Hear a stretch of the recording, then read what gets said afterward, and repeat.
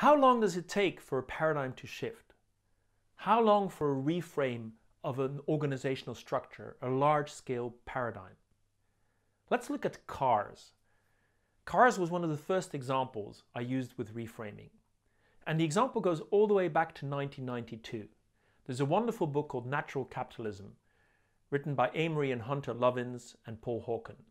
And in that book, there's a chapter on the hypercar. Now, the problem with cars is that making cars is not sustainable. At that time, there were about 700 million cars in the world, and now there's about 1 billion. And the idea was that the number of cars would double. You would get to 1.5 to 2 billion cars. And if you were going to produce cars the way you produced them in the 1980s, this was going to be unsustainable. It was going to be bad for the environment. Now, what were the reasons for that?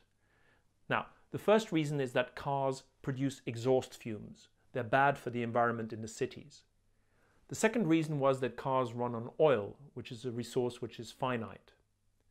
The third reason is that cars produce a lot of waste. The car itself gets thrown away after a while when it's no longer being used.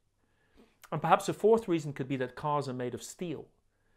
And they showed that because cars are so heavy, because they're made of steel, they need large engines.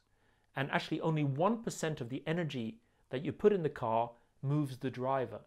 Now, even if you have 4 people in the car, 4% of the energy that you put in the car moves the 4 people.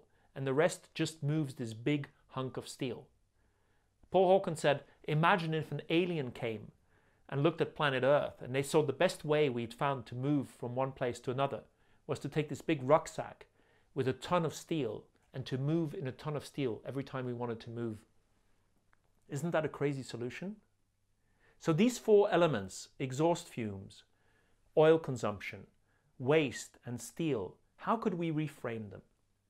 And the hypercar project that came up in Natural Capitalism was this idea that there would be no exhausts. We would reframe it to clean exhausts, 0 emissions, or actually exhausts which purify the city.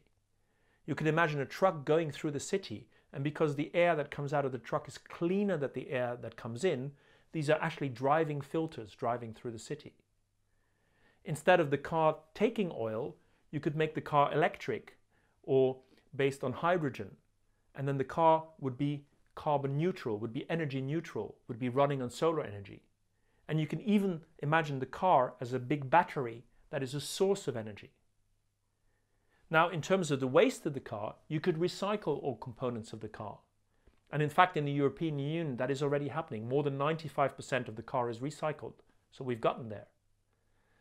And about the last things, a lot of the really modern cars are not made of steel. They're made of strong composite materials, which are still very expensive, but much, much stronger than steel and much lighter.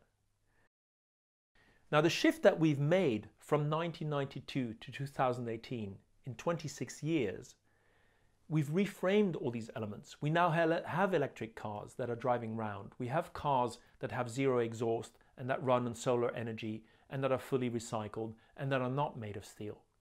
So I want to show you that some of these paradigm shifts are possible, even in this structure of this enormous structure of the car companies of the world, and even if we're just starting with electric cars. But interestingly enough, we could reframe it on an even deeper level, because there is another set of assumptions that are changing. The set of assumption that everybody needs a car. I need a car, you need a car, we need 2 billion cars. What if we just shared the cars? What if nobody owns their own car? That's a silly old idea, ridiculous idea that everybody has to have their own car. Because cars actually don't move 95% of the time, or 99% of the time. So we share cars. We have car sharing schemes. And in that case, we don't have to make so many cars.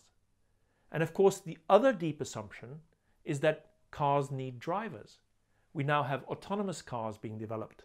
And in a few years, these cars will be driving around, parking themselves outside of the city. We can get rid of all the parking spaces and liberate a huge amount of space. The roads will be less congested because there'll be fewer cars driving. And in terms of the autonomous cars, we've reframed this. So here, this is a bit of a historical lesson. You have a paradigm and a frame of how to make cars. You shift it to make it more environmentally friendly and healthier for human beings. And then you realize that even while you're making that shift, and it takes you a few decades, there is deeper shifts happening at a different level. So when you shift your paradigm, when you reframe, you do your reframe and then you think, what other frames are there underneath that I'm not seeing? And who knows what the car of the future will look like? Who will be driving it and where it will take us?